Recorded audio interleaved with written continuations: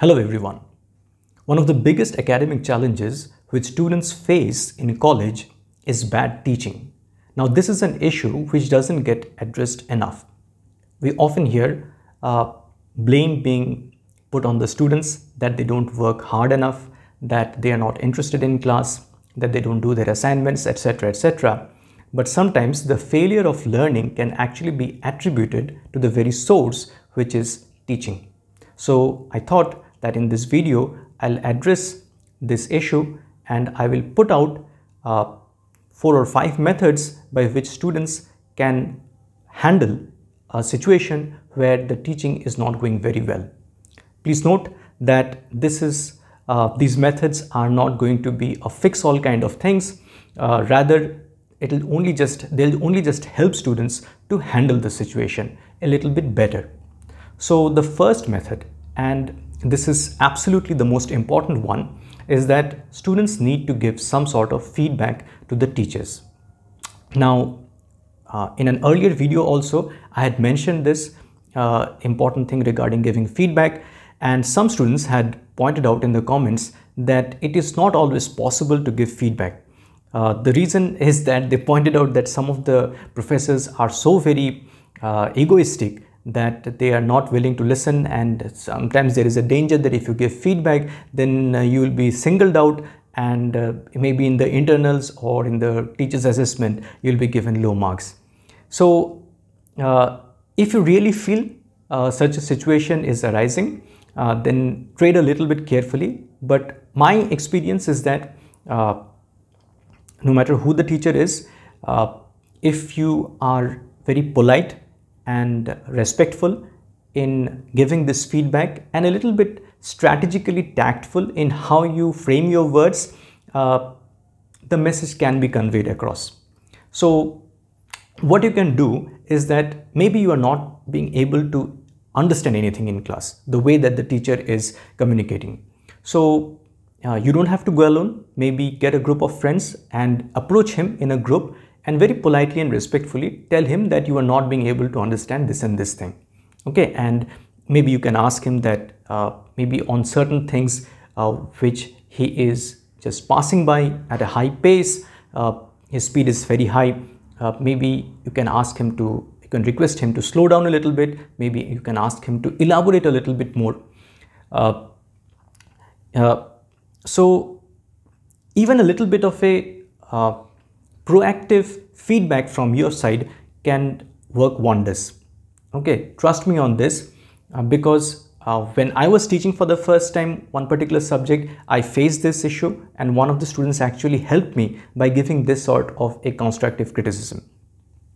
Furthermore, please note that I've been teaching for 9 years now, since 2016, and I consider myself to be an above average teacher, especially for subjects like mechanics of solids. At sometimes I think I teach quite well. You can ask my students. However, it does not necessarily mean that I'm always a good teacher. For example, this semester I'm teaching a new course. I'm teaching a subject for the first time. The name of the subject is Design of Machine Elements, and trust me, I am putting a lot of honest effort behind it, but my honest and best efforts, I am getting a feeling that they are not being good enough. So because of my inexperience in teaching this subject, maybe the teaching is not going very well. So I always appreciate, at least this much honesty I have, I appreciate the feedback from the students. So I'll be grateful if students point this out, and I'm sure many professors are like that. Okay, sometimes we don't get a feeling of how the students are receiving it, but read carefully. The next thing is that sometimes what happens is that the teacher is explaining quite well, but you are also able to understand, but what happens is that the teacher is not communicating in a very interesting fashion. The classes are extremely dull and monotonous, and it is very hard to even keep your eyes open. You fall asleep. Okay, so when I was a student, this used to happen to me also. So this is a universal thing. What can you do? So what you can do is whenever you see that the class is getting very dull and monotonous, you can actually ask some questions to the teachers. Now, this is a very, way too simple a method I'm suggesting, but it actually works. The reason is that, it's a two-way street, right? So, if the teacher is teaching in a boring fashion, you are bored and you are falling asleep, and the teacher mind, you can see everyone, and he's seeing that the students are falling asleep, they are yawning, or maybe they are doing something on their phone. So he also becomes even more uninterested, and he just passes his time and somehow finishes the lecture and goes away. But if some student asks something, then it's human psychology to, just become a little bit more aware. His awareness, there's a heightened sense of awareness, an interest, a spark of interest develops, and he will definitely try to answer the question the student asks. Or even if it is something as simple as just asking him to repeat something in a more elaborate fashion right in the class itself, that also can enliven the class a little bit. So these are extremely small things. Another trick which you can take up is that, see, everyone, at least in the NITs, IITs, they are doing research, the professors, and they are extremely interested in their own research. So one thing that you can ask during class, if things are getting extremely boring, is that you can ask the professor that how is this teaching, that the things that he is teaching in class, how does it relate to some research work, okay, or some practical applications, okay. So you will see the spark in his eyes then. You'll be actually able to see this thing. So he will get absolutely enthused, and he will it will absolutely inject a new life into the whole proceedings of the class. So try it out. This is my suggestion. Now, if you just consider the above 2 points, whatever I've just said now, this couple of points, you may think that I'm putting the responsibility of enlivening the class and everything on you. And you may think that why should this be your responsibility? Okay, so you're right. It is the teacher's responsibility actually, and you should be learning. But you see, if the teaching is not going well, you are the ones who are going to suffer. So you have to take some proactive steps. Okay, so in trying to enthuse the class, be a little bit selfish in your ultimate end goal, and your ultimate end goal is to do well in the course. Okay, so in that spirit, try to take it up. The next point is that sometimes the teacher is quite okay in his communication, in his explanations, but he is not very organized. He doesn't set out the syllabus properly. He doesn't say when the class tests are going to take place. Now, what this coverage for the mid semester or what the coverage of the end semester is until the very last moment. So whenever I say these things, I have been guilty of all of these points myself. Okay, I have tried to correct myself over the years, but I have been guilty of all of these things myself. So I'm not being sanctimonious about it. So when such things happen, again, be a little bit proactive and ask him. Okay, he won't mind. This I can guarantee you, because this is more on the logistical side of things. Truth be told, some professors actually take a little bit of a pride in being a little bit absent-minded genius or something like that.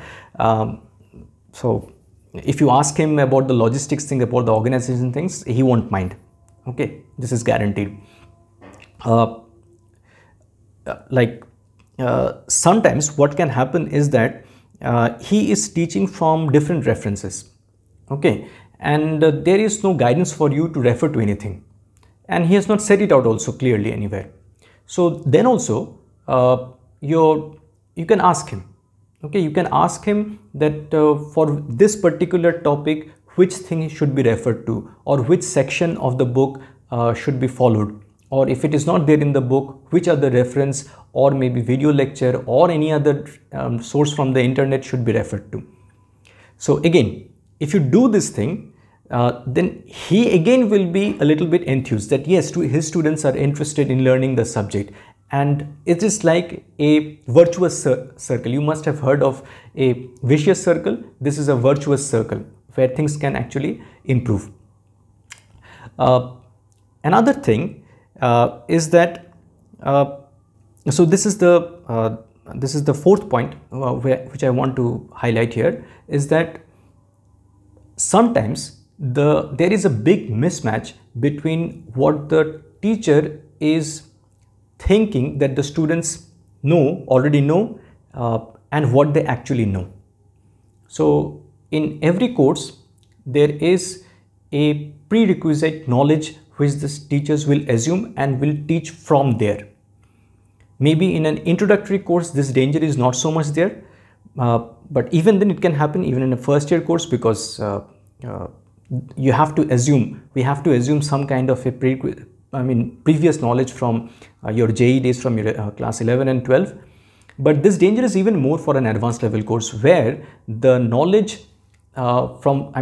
the material of that particular subject, it depends on some other material that has already been covered in an introductory course. For example, now that I'm teaching design of machine elements, it depends very much on the previous course of mechanics of solids, which is taught in the second year. Design of machine elements is taught in the third year. So I work under the assumption that the students know something, but that may not always be true. Okay, so when such a mismatch happens, especially if it is being taught by completely separate teachers, then you need to point this out. Okay, and this is something which will not at all break the ego of the professor. This feedback you can absolutely give. Okay, and you need to give this very early on. So all of these things that I'm telling you, please note that you wait at least a couple of weeks into the semester and only then you mention this. And certainly now, if you're watching this video now, this is the end of September, I believe in most places the mid-semester examinations have already gone by. If you have not yet told your the courses where these kinds of problems are cropping up, it is more than high time for you to tell them. Okay, so please be a little bit open with your problems with your teacher.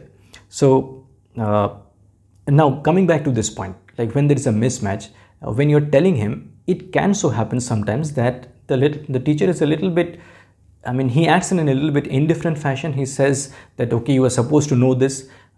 Then also, don't just give up. You ask him very politely that, sir, we were not very, we didn't do the previous course very well. So we are lacking in some knowledge. So what can we do to cover that missing thing, that loophole? Or if it is something that he is assuming maybe which is not actually been covered, but he wants you to know this, then be upfront about it and ask him that which source he expects you to learn this from. Okay, so the overall lesson is that be proactive so don't just crib among your friends that okay, this is not going well, what he's doing we are not understanding, not like that. Okay, the last point is that usually I have seen what students do when they face bad teaching is that they crib amongst themselves a little bit, and then they will try to find out some internet source, most probably a related NPTEL lecture, and then they will study from it. Now the problem with that is that in a particular course, the teacher does a coverage which is quite unique to him. Okay, he will only set the questions. So this happens in the NITs and the IITs. So if you're not following the exact route or the exact coverage that he is doing, then you will be in a lot of trouble during the exams. So maybe it's a fantastic source you have found out in NPTEL, but if the coverage is not matching exactly with what your actual professor is doing, then you will be in a lot of trouble. So my suggestion is that you use it in a little bit strategic fashion. So don't just confine it to yourself. Get a group of friends with whom you can study together.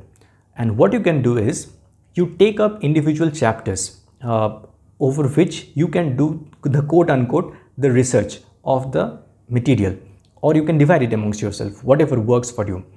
So what I'm suggesting is that you try to find out what is the coverage that is going on in class, and then to try to find out the absolute best references which you can find out from the internet, whether it is NPTEL lectures, whether it is the MIT courseware, open courseware, or some other video lectures. And don't be too proud that this is a no-name college. I mean, I've never heard of the name of this college. I will not learn from this. Don't be like that. Okay, be a little bit open-minded. As long as you can understand the topic, learn. Okay, there should not be any shame from learning from any sorts. But you cannot do this alone. Okay, that's the point that I'm trying to make. So you get a group of friends, divide and conquer the work. Okay, so again, I am putting a lot of responsibility on you when the teaching is going bad, but you see, this is adult life. Okay, there are many things in adult life which should be in a certain fashion, you feel, but it is not. Okay, and when it is not, instead of complaining about it, be proactive and do something about it. Okay, so whenever you find that the teaching is not good, take it upon yourself to handle it in a mature fashion. So I hope these little tips will help you. Thank you very much and all the very best.